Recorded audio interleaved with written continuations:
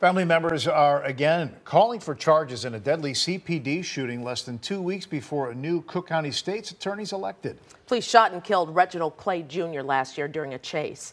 WGN's Angelica Sanchez joining us live with the latest on that. Angelica.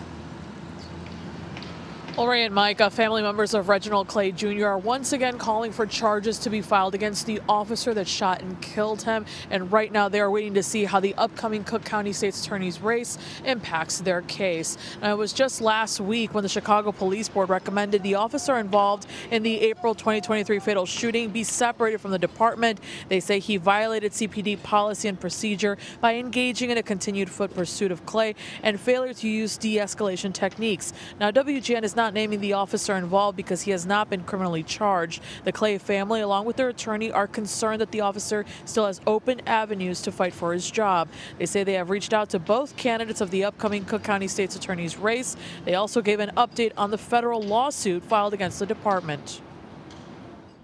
We now know that COPA and the police board have recommended that the police officer who shot him be fired. And now we're at the point where the next step, where we're outside the Daly Center here, calling upon the State's Attorney's Office to take additional action.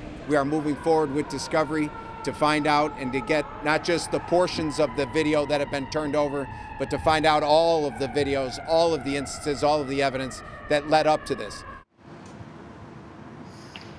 Now, we reached out to State's Attorney Kim Foxx's office for comment on this case. We have yet to hear back. Live in the Loop, Angelica Sanchez, WGN News.